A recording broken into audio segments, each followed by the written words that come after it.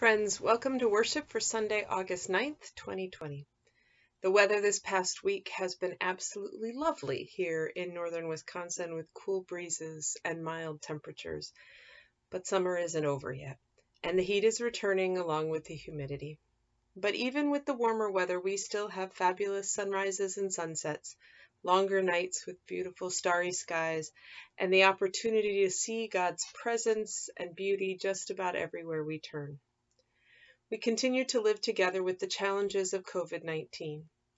Our scientists are working on a possible vaccine, and our medical professionals are learning every day about better ways to treat it, improving outcomes and survival rates. And we are learning together how to live our lives safely and carefully with COVID as a real presence among us. It's not going away anytime soon, and so we are figuring out how to adapt, how to do things together with family and friends while caring for our own and our collective health. I read a quote recently from Rich Villodas, who pastors the New Life Fellowship in Brooklyn, New York. He said, "The Bible is more communal than individual. Jesus teaches us to pray our Father, not my Father. Paul uses the phrase our Lord 53 times and my Lord only one time. Jesus is my personal Savior is not found in Holy Scripture. We are the people of God. We belong to each other." Now, perhaps more than ever in my lifetime at least, we are seeing how incredibly important our connections to and relationships with one another are. What I do affects you, and what you do affects me. More than that, it affects someone 3 relationships away from me, someone who may be vulnerable to infection, receiving chemo treatments, caring for a newborn, providing care for our seniors, teaching our children, and more. All of the things we are doing to prevent COVID-19 from spreading aren't necessarily about us as individuals, though I pray daily that none of us get the virus. But they are about our relationships with one another, our connections to each other, our health together as the body of Christ, as occupants of planet Earth. The statewide mask mandate is in effect. Masks are required for in-person worship and all activities, meetings, ministries, and gatherings in all 3 of our churches. While there are people who truly cannot wear masks, that isn't true for most of us, at least not for the 45 minutes we're in worship together. And the best science available tells us that masks are an important part of preventing community spread of not only COVID-19, but other viruses as well. If you have particular concerns about the mask order or any aspect of this phase of our dealing with COVID, please reach out to me. We do have a supply of disposable masks available at each church, but we encourage you to bring and wear your reusable fabric masks. There is no doubt these are challenging days, but I know that we are up to the challenge. We will meet these days with faith, courage, and hope. We will adapt, listen to and learn from our scientists, believe in God, trust our doctors and nurses, and remember our connections to one another. I believe in us, and God believes in us. Seriously, we can do this together. A few parish announcements as we begin. Our year of giving a focus for August is school supplies. We don't know what it's going to look like exactly for this coming school year. Will it be virtual and online or in the classrooms or a combination of both things? COVID-19 has required teachers to get even more creative with their work. But however school happens, kids need supplies. This year, let's think of the very basic things like crayons, pencils, pens, loose leaf paper, spiral notebooks, and such.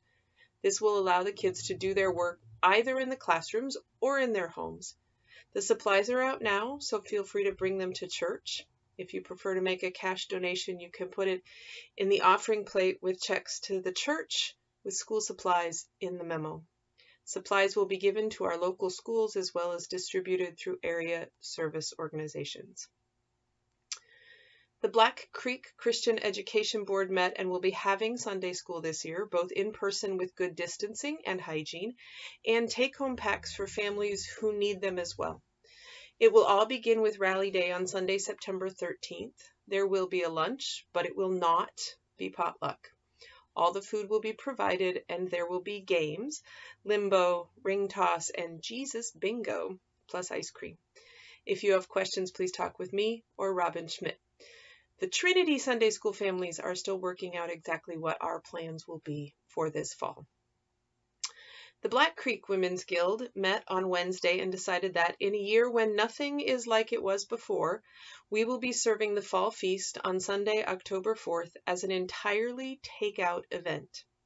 Order forms are being created and takeout containers acquired to allow us to serve our community as best we can while keeping ourselves and others safe.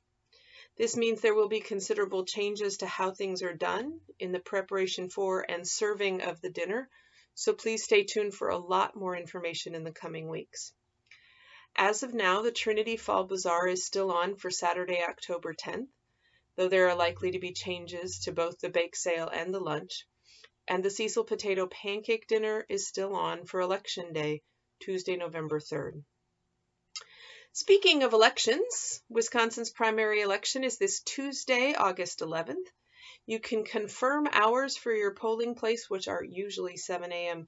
to 8 p.m., by calling your village clerk or by visiting myvote.wi website, where you can also verify your registration and request a mail-in or absentee ballot for the November election. We are continuing to live through a major social upheaval. Protests surrounding the killings of George Floyd, Breonna Taylor, Ahmaud Arbery, Rayshard Brooks, and others have spread throughout the United States and around the world. The protests have been largely peaceful, but as you know, outside forces have come and caused damage, sowing seeds of hatred, chaos, and division. At the heart of the protests are questions that ask us as individuals, as a country, and indeed as the world to deal with things that many would rather ignore. The racism and bigotry of our collective history. Our faith in Jesus demands that we face the truth of our past, the racism towards Native peoples on whose land we live, Blacks who are bought and sold as property, and others who were and are discriminated against based on skin color, age, gender, sexual identity, economic status, and more. Our faith also demands that we work together to listen, to hear, and to find ways to build a more just world for all God's children in every place around the world. And our faith demands that we allow no excuse or justification for racism and bigotry against anyone. It is against everything that Jesus taught and all the ways he asked us to live. We are called to love and trust and speak out against the many connected isms that destroy and dehumanize others and ourselves. My deepest hope and prayer is that this time might bring about real, meaningful change for all God's children, that we might live into the fullness of who we are and can be, united and dependent on one another as we move into the future. Thank you. You all have been incredibly generous and faithful. If you would like, you may continue to send your contributions by mail. And now, we begin worship together. We begin with a time of quiet. In the midst of everything happening in our lives and in the life of the world, we pause. We remember that we are always in the presence of the holy, loved and cherished as we are. If you're comfortable doing so, take a few slow breaths, allowing your body to relax. Remember, you can trust in God's arms of grace that support you through everything that life brings. Remember that God created you, knows your name, and loves you more than you can possibly imagine. And let us pray. God of all time and every place, come to us in this moment, in the different ways we are together as your people, in our sanctuaries and our homes. Help us to pause, to open our hands and hearts to you, to your incredible grace and your unending love. Let this time calm us and inspire us that we might live as you intend. In faith we pray. Amen. Our first hymn is All People That on Earth Do Dwell, written by William Keith. We don't know much about Keith except that as a Protestant, he fled the 16th century reign of Catholic Queen Mary of England and found refuge in Geneva, Switzerland. There he worked with other English refugees to translate the Bible, and he produced musical settings for many of the Psalms. The only one that remains in wide circulation is this one, a version of Psalm 100, set to what is probably Keith's own tune, now known as Old Hundredth, or sometimes more commonly in our lives, the tune we sing the doxology to. The song and its inspiration of the 100th Psalm are both reminders of God's presence in our lives and our call to celebrate God in all we do. It can be found in our New Century hymnal at number 7.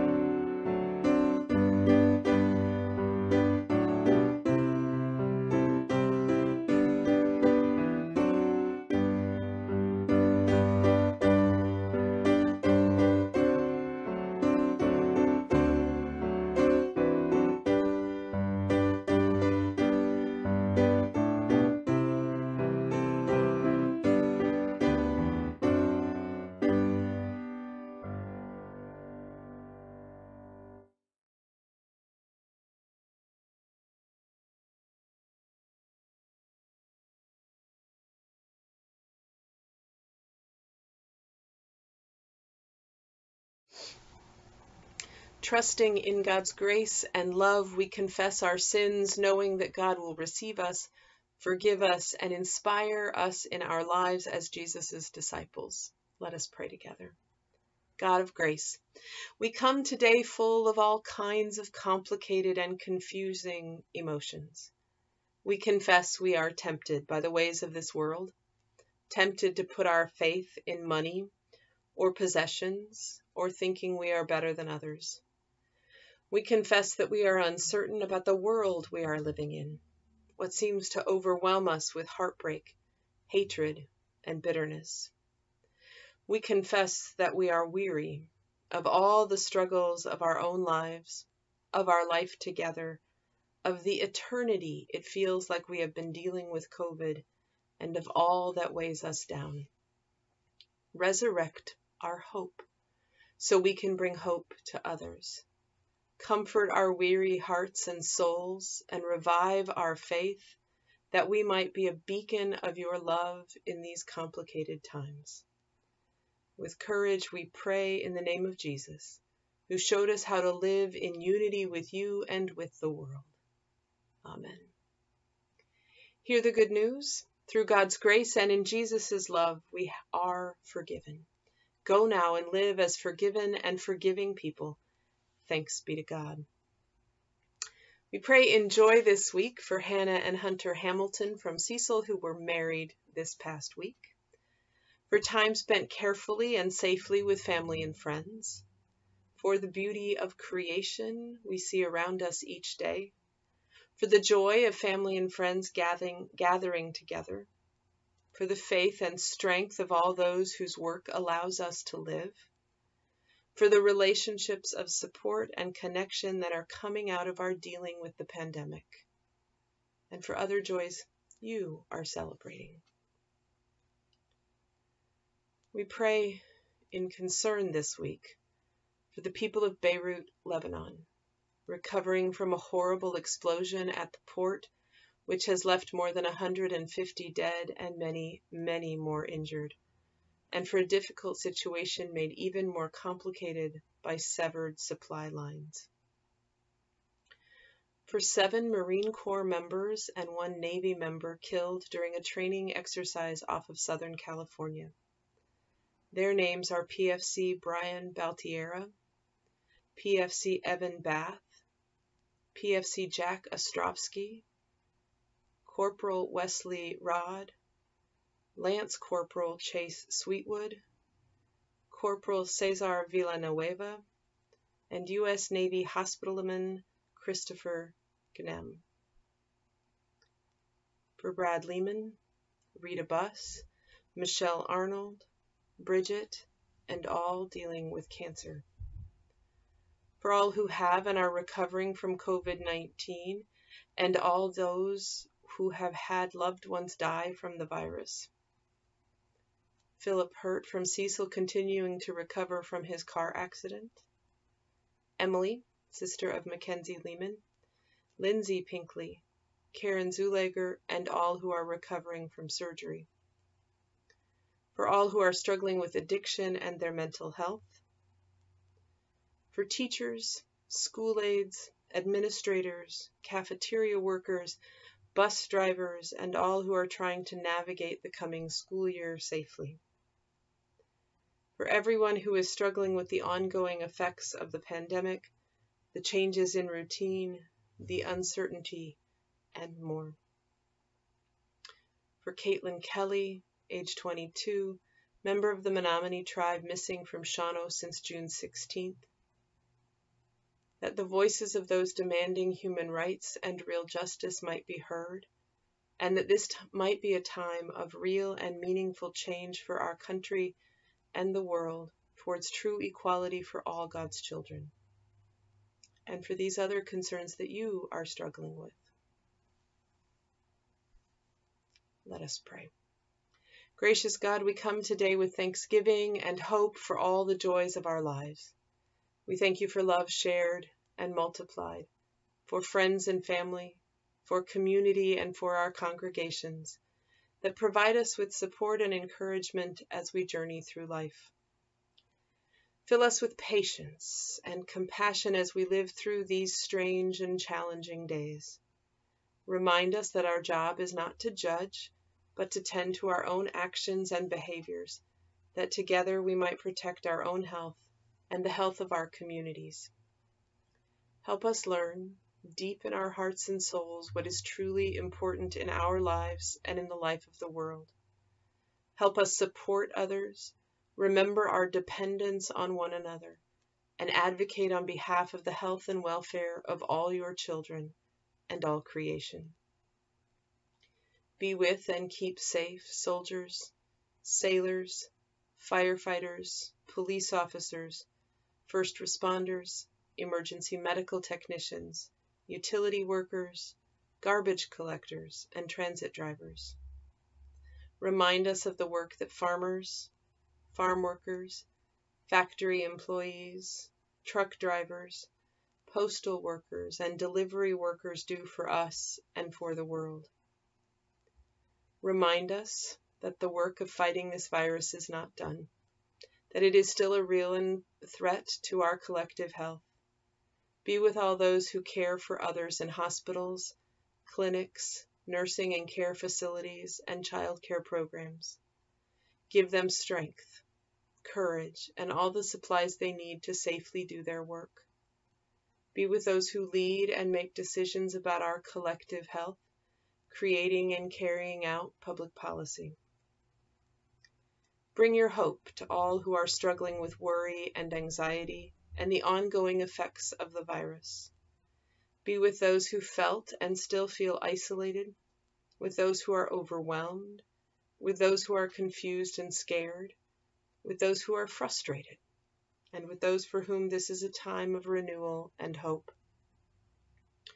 Be with our teachers and school staff and administration as they try to find a way to educate as safely and carefully as possible in the coming year. Help them as they balance all the things that compete for importance, and give them the courage and flexibility to embrace what the future holds. Be with parents who are trying to figure out what the coming year will bring for their children's education, care, and nurture. Help us in the middle of life's storms to be joyful.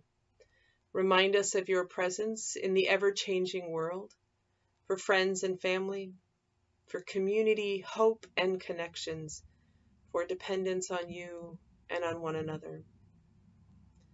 Help us, O God, to be in solidarity with those who struggle in body, mind, or spirit. We pray for Brad, Michelle, Rita, Bridget, and all who are dealing with cancer. We pray for all those who have had or still have COVID-19 and are dealing with the ongoing effects. We pray for the health of our communities and every community around the world. We pray for Philip Hurt as he continues to recover from his accident, for Karen, Lindsay, and Emily, and all who are recovering from surgery. Be with all who are in need of your healing grace. Heal their bodies if that is possible, O God, but surely you are able to make them whole in spirit, one with you. Be with all, O God, who struggle with broken and hurting relationships, with the joys and challenges of being in community, with the struggles of addiction, anxiety, and mental health. Be with the family of Caitlin Kelly as they wait for news of her whereabouts, and pray she might be returned to those who love her soon and safely. Comfort all those who mourn, O God, with all who are struggling with grief and loss, whether that grief is new or many years old. Be particularly with the families of the young servicemen killed during training in California. Comfort them and all who grieve, and remind us of your promise of life everlasting. Be with the people of Beirut, Lebanon, as they sift through the debris, tend to the wounded, and attend the funerals of those who were killed in the horrible explosion. Be with all the people of Lebanon and all the refugees who shelter there, that they might find some calm in the middle of the chaos. Be with the families of all those who are victims of sexism, racism, discrimination, and hatred. Help us to do our part in working to challenge and end the sins of racism, white supremacy, sexism, and all the isms that divide us.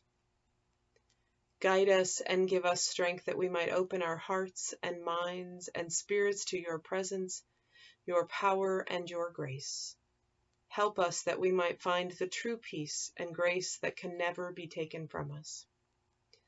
These and all our prayers we entrust to God, who knows us better than we know ourselves, for God created us, loves us, and claims us as God's very own.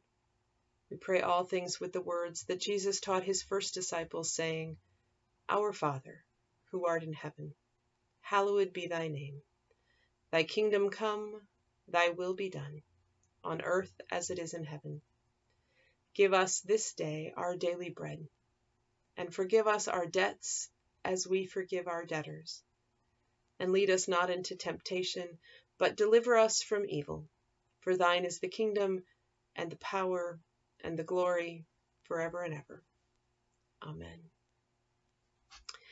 We fast forward through Genesis to the beginning of the story of Joseph, son of Jacob. The 11th of 12 sons will grow into one of the most important ancestors of our faith, eventually. First, he has to learn what to do with his gifts, with his brothers, and with God's timing, which is rarely our own. Reading from Genesis chapter 37, verses 1 through 28, adapted from the New Revised Standard Version. Jacob settled in the land where his father had lived as an immigrant, the land of Canaan. This is the story of the family of Jacob, who is called Israel. Joseph, being 17 years old, was shepherding the flock with his brothers. He was a helper to the sons of Bilhah and Zilpah, his father's wives. And Joseph brought a bad report of them to their father. Now Israel loved Joseph more than any of his other children, because he was the son of his old age, and he had made him a long robe with sleeves. But when his brothers saw that their father loved him more than all his brothers, they hated him and could not speak peaceably to him. Once Joseph had a dream, and when he told it to his brothers, they hated him even more. He said to them, Listen to this dream that I dreamed. There we were, binding sheaves in the field. Suddenly my sheaf rose and stood upright. Then your sheaves gathered around it and bowed down to my sheaf. His brothers said to him, Are you indeed to reign over us? Are you indeed to have dominion over us? So they hated him even more because of his dreams and his words. He had another dream and told it to his brothers, saying, Look, I have had another dream. The sun, the moon, and 11 stars were bowing down to me. But when he told it to his father and to his brothers, his father rebuked him and said, What kind of dream is this that you have had? Shall we indeed come, I and your mother and your brothers, and bow to the ground before you? So his brothers were jealous of him, but his father kept the matter in mind. Now his brothers went to pasture their father's flock near Shechem. And Israel said to Joseph, Are not your brothers pasturing the flock at Shechem? Come, I will send you to them. He answered, Here I am. So Jacob said to him, Go now, and see if it is well with your brothers and with the flock, and bring back word to me. So he sent Joseph from the valley of Hebron. Joseph came to Shechem and found a man wandering in the fields. The man asked him, What are you seeking? I am seeking my brothers, he said. Tell me, please, where are they pasturing the flock? The man said, They have gone away, for I heard them say, Let us go to Dothan. So Joseph went after his brothers and found them at Dothan. They saw him from a distance, and before he came near to them, they conspired to kill him. They said to one another, Here comes the dreamer. Come now, let us kill him and throw him into one of the pits. Then we shall say that a wild animal has devoured him, and we shall see what becomes of his dreams." But when Reuben heard it, he delivered Joseph out of their hands, saying, "Let us not take his life." Reuben said to them, "Shed no blood, throw him into this pit here in the wilderness, but lay no hand on him, that he might rescue him out of their hand and restore him to their father." So when Joseph came to his brothers, they stripped him of his robe, the long robe with the sleeves that he wore, and they took him and threw him into a pit. The pit was empty. There was no water in it. Then they sat down to eat, and looking up, they saw a caravan of Ishmaelites coming from Gilead, with their camels carrying gum, balm, and resin, on their way to carry it down to Egypt. Then Judah said to his brothers, "What profit is it if we kill our brother and conceal his blood? Come, let us sell him to the Ishmaelites and not lay our hands on him, for he is our own brother, our own flesh." And his brothers agreed. When some Midianite traders passed by, they drew Joseph up, lifting him out of the pit, and sold him to the Ishmaelites for 20 pieces of silver. And they took Joseph to Egypt. May God add a blessing to the reading, the hearing, and the living of this scripture. Our reading from Genesis today features the beginning of one of my favorite parts of the ancestors and history of our faith, Joseph, son of Jacob, Joseph of the amazing, maybe Technicolor Dreamcoat. A few weeks back, Randy thought with you about Jacob's story of being tricked into marrying Leah when it was really Rachel he loved best. That moment leads directly to today, to a family of siblings who know that they are loved very differently by their father. Jacob has children with both of his wives, the sisters Leah and Rachel, and with their 2 servants, Bilhah and Zilpah. Between the 4 women, there are eventually 12 sons and 1 daughter. But Rachel, the deepest love of Jacob's life, bears only 2 of the sons, the youngest, Joseph and Benjamin. Because he loves their mother the most, Jacob plays favorites, particularly with Joseph, and the other brothers know it. In a family of hard-working desert herders, clothes were generally very practical. But Jacob gets Joseph a fancy coat, one the scriptures tell us has sleeves. That probably sounds more than a little odd to our modern ears. Why wouldn't a coat have sleeves after all? But for the practical and difficult work a herder did, sleeves were not only unnecessary, you'd use blankets or fleeces to cover yourself if you were cold, but sleeves often get in the way, getting caught in branches and brambles when you're trying to rescue a lost sheep, keeping you from moving your arms completely, making feeding and caring for the animals difficult. So here is Joseph with his fancy coat, probably as many of us have come to picture it, in vibrant colors, with sleeves that would keep him from having to share in the hardest work that his brothers had to do. Benjamin, the youngest, wasn't supposed to be out in the fields yet, but it would have been expected of Joseph. And instead of that, instead of sharing in the family business, Joseph stays home, taking an interest in the work, I imagine, around the campfire, in the kitchens, what would have been seen by the other brothers as soft and simple work, although I think it was much harder than they imagined to provide for the entire clan. So Joseph grows up sheltered, and probably more than a little spoiled by his father, and it starts to wear on his brothers. Their patience runs thin at seeing him privileged and loved more than they feel they ever will be. And for his part, Joseph does not help matters. You see, Joseph has been given a gift. He can interpret dreams. In those days, dream readers were an important people to have. Their work at correctly understanding and interpreting dreams could mean the difference between a plentiful harvest or losing everything in a drought, between prosperity and destruction, Joseph has the gift, but what he doesn't have is any sense of timing or tact. When he has a dream and knows what it means, he blurts it out without any thought of how those who hear his interpretation might feel or react.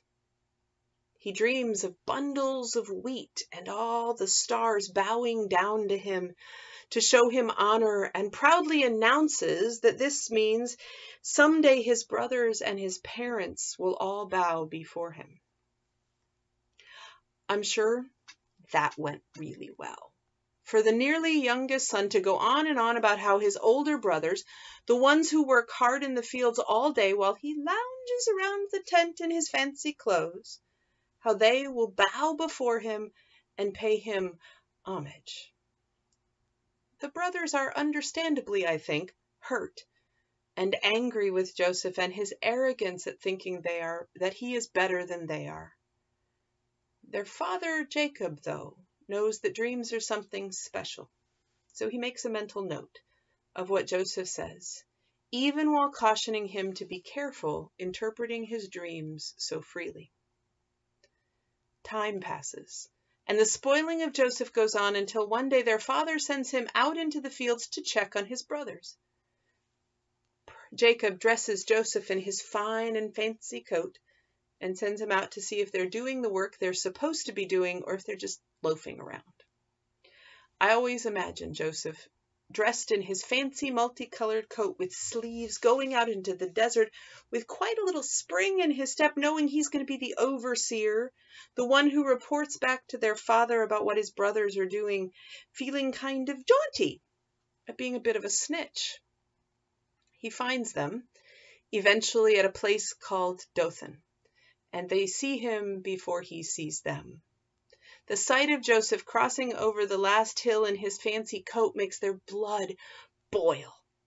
They just can't stand it anymore, and they plot to kill him, to rid themselves of their little brother and pass his death off as an accident, planning to tell their father that he was killed by a wild animal. When he gets to their camp, the brothers seize Joseph and throw him into a nearby pit, a deep, empty hole in the earth that he could never climb out of on his own, one that the scriptures are careful to tell us doesn't have any water in it. And then, having at least temporarily gotten rid of Joseph, the brothers sit down to a nice meal, no doubt hearing his screams and pleas for help while they break bread.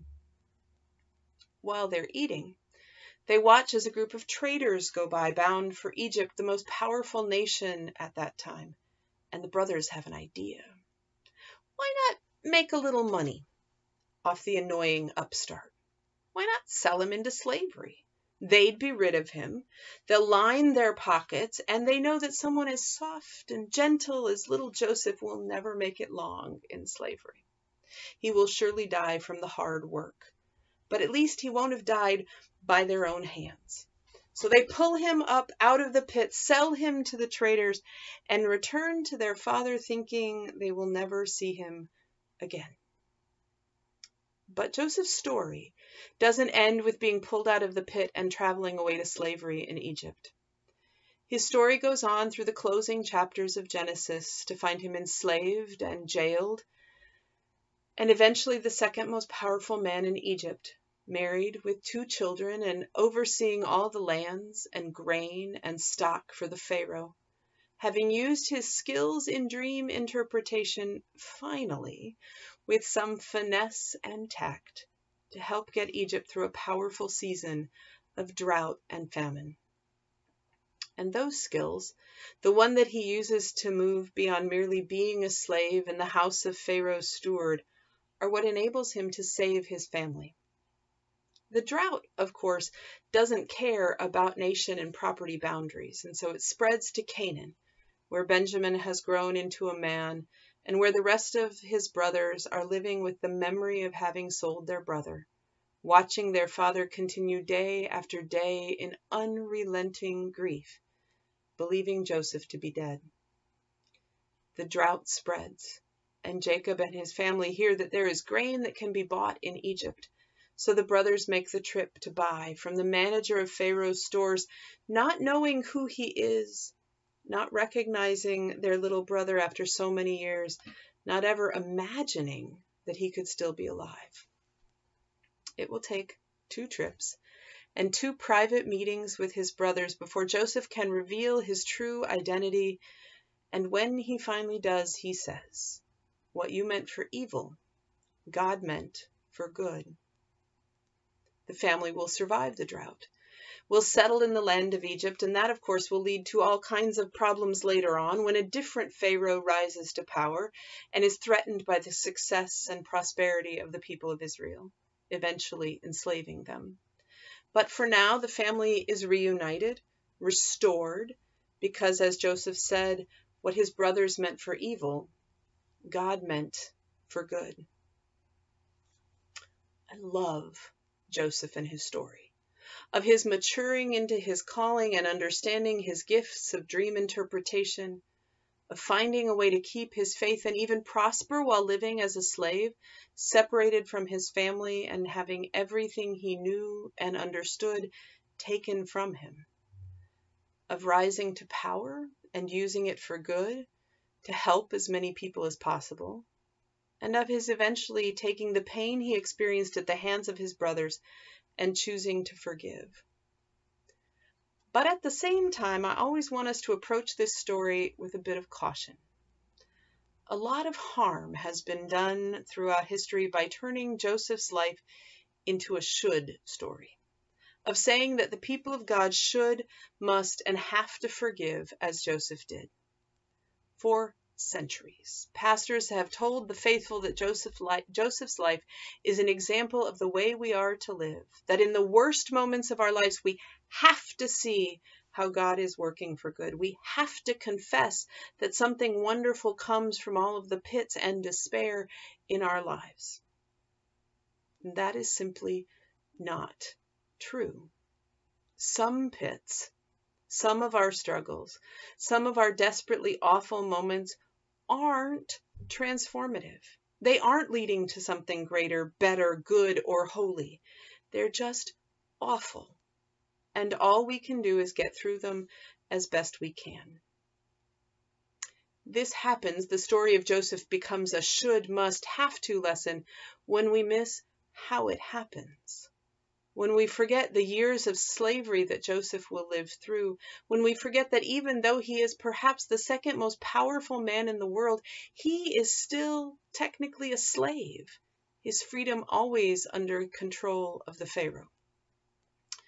But most importantly, it becomes a have-to story when we forget that it is Joseph who chooses to forgive, who chooses to understand what happened to him as something terrible that became something good. No one is there to tell Joseph he has to forgive his brothers. In fact, the people around him, the Pharaoh and his court, would probably have urged him to seek vengeance, to kill his brothers, or at least throw them into jail for the rest of their lives. No one got to tell Joseph that he had to forgive, that he had to seek and find God's presence in the pit, and in his slavery, and in all the other challenges of his life. And no one gets to tell you either.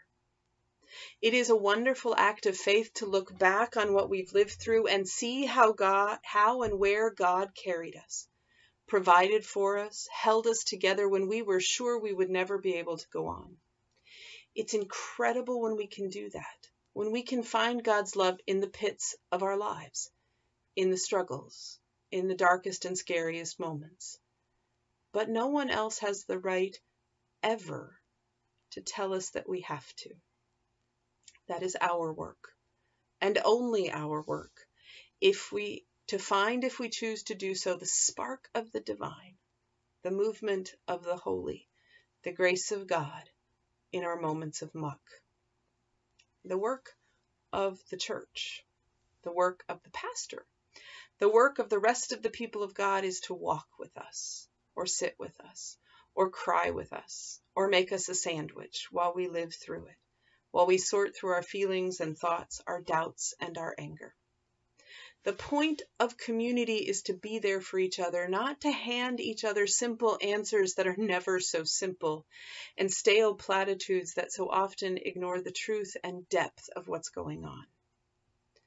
Our job, each of us in our own way, is to reflect on our lives, to entertain the possibility that God is at work in the middle of our hardest times, and that somewhere there is a glimmer of hope, a teeny tiny candle flickering in a gale force wind, but still somehow lighting the way. It is our job as God's people, as descendants of Joseph, to think about where and how, and maybe even if, God is present with us in the pits and prisons of our own lives. And our job is also to recognize, to pay attention to what's happening around us when our friends, our families, the members of our parish, the members of our community, and all the other people around the world are struggling through their own pits. Not telling them that God is working for good, but showing up, calling, writing, sending a text, lifting a prayer, delivering a sandwich, and being the glimmer, the little candle that someday they can look back and see was always there. These are strange and challenging times, my friends. We're living in them with COVID and the economy and the election and what feels like a constant stream of bad news from around the world, before we even consider our personal struggles with health and finances and family and so much more. We could rush to find the presence of God, to somehow see in this moment God working for good that we can't even yet imagine. And if that's where you're already at, that's wonderful. But if it's not, if you're just making it through, that's okay too. What we all must do, however, is be the best little flickering, sometimes scared and shaky candle we can be, offering what hope we can through our words and our actions and our lives, because we never know what God can do with us for someone else, for the transforming of the pit of someone's life into a place of grace and mercy. Years after Joseph saves his family, Jacob dies, and Joseph fulfills a promise to return to Shechem and bury him there. The whole family goes in caravan. And when they're returning to Egypt, they go through Dothan and pass by the pit the brothers had thrown Joseph in so many years before. Joseph stops, and the others, sure that this is it, this is the moment when Joseph will lash out in anger at what they put him through. And I imagine that if one of the brothers had rushed up and said, "Hey, Joseph, I know that us throwing you into this pit was bad and everything, and yes, we expected you to die, but God turned it all around." If one of them had said that, Joseph might just have turned in anger and lashed out and thrown all his brothers into that very same pit. But they didn't. They allowed Joseph to be hurt and sad and angry at all that happened, and allow him to see God's presence and love on his own, in his own time. And so he was able to stand by the pit, the starting point of his own struggles, and say to his brothers, "What you meant for evil, God meant for good." My prayer for all of us as we live through this time in our lives and in the life of the world is that we might try to not should people, but that we dig deep in our own lives, in our own hearts, in our own faith, and remember times when God was there, maybe through someone else's gentle and loving presence, and then offer that light and hope to others, so that someday we might all look back on the year that was 2020, a year when nothing was like it had been before, and find our own way to say that in the middle of the struggle, God was there, working for good. Amen. Let us pray. God, we thank you for this time of worship.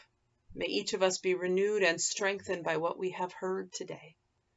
May we live with a new commitment to being your children, restoring the places that are broken, building bridges, offering hope, and doing all that Jesus taught. Inspire us that we might reach out to those who are excluded, sit with those who are struggling, rejoice with those who are celebrating, weep with those who are grieving, and love everyone as you love us, generously and abundantly. In hope we pray. Amen. Our closing hymn is I'm Pressing on the Upward Way, which you might know as Higher Ground, written by Johnson Oatman Jr. in 1892. Oatman was ordained in the M.E. Zion tradition, serving now and again as a local church pastor, but primarily he worked with his father at their mercantile in New Jersey, and then as an insurance salesman. But Oatman loved music, singing with his father and writing several thousand hymns, many of which became standards in the gospel songbooks of his day. It is set to Higher Ground by Charles Gabriel, composed for Oatman's words.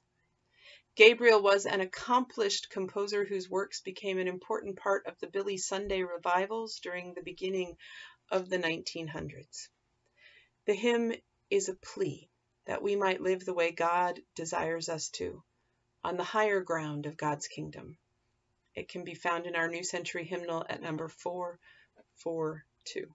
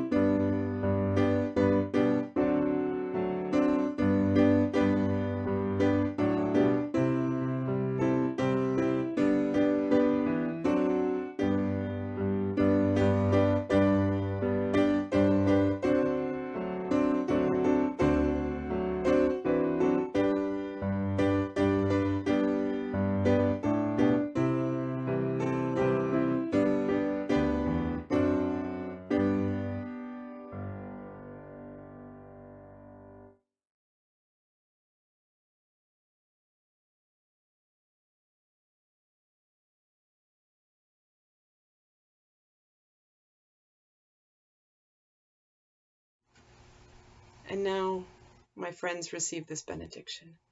May you know the unity of our parish in all its different places and forms that guides and sustains us each day. May you know that God's love for you is real and powerful.